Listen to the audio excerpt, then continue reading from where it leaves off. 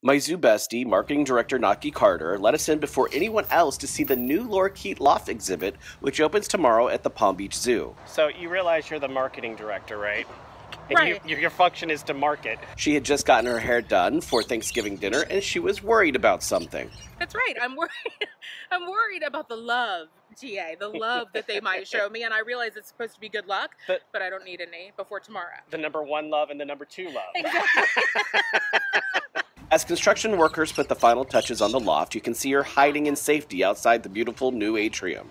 You'll notice Naki's not coming in here because she's worried about her hair. Eventually, I was able to coax her inside to feed the lorikeets with me, but it turns out she has another fear.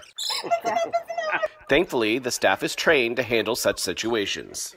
As it turns out, Naki almost had a close call, ruining her Thanksgiving hairdo. Thanksgiving hair almost got ruined. I, for one, had a fantastic time. I feel like I'm in a Mary Poppins movie. I think it's exciting because it's interactive. People can come in, feed the lorikeets, learn a little more about them, and grow to love them. They like you. They like their new exhibit, and I think they're grateful. And zoo-goers will be able to feed the birds nectar in biodegradable cups. Got some nice organic apple juice, which they love. The new attraction is included with park admission, and you can feed the birds for just a couple of dollars. If you want to feed them, it's $2 a cup or 3 cups for $5. Got something on your mind? For Taste and See South Florida, I'm T.A. Walker for WPTV.